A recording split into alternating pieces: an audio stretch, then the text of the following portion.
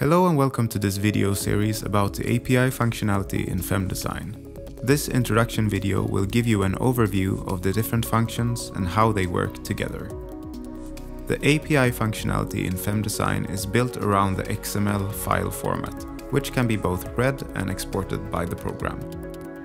XML is a common markup language, much like HTML, which is used to store and transport data. The language is human readable, which makes it easy to use and understand. There are two main types of XML files used in FEM-Design. The first one contains the structural objects and the loads. This file type is called stru.xml. The second type of XML file is the script file. This is used to run different types of calculations and to export results. This file type is called fd-script. For more information about the scripting function, please visit the video below. Depending on your specific situation, it can be helpful to both edit an existing XML file or create a new file from scratch. It can be done with many different programming languages, for example Python or C++. This makes the API functionality in FEM-Design very versatile and useful. I will now show you how the XML file is built.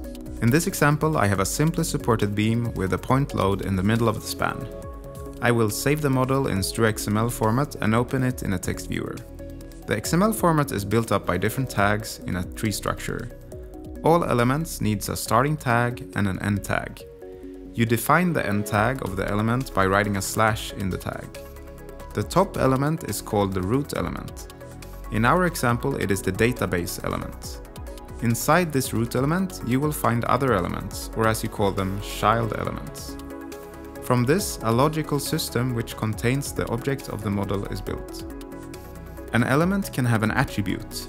This value can be found inside the tag.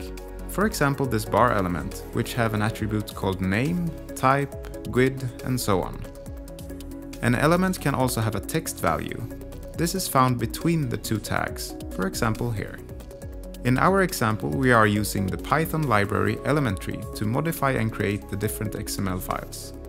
Please visit the link in the description for a complete documentation of this library.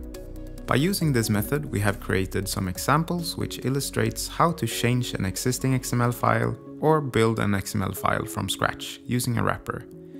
Please visit our wiki for a complete documentation, or continue to watch this video playlist for more information on how to use the API functionality. Thank you for watching, see you in the next video.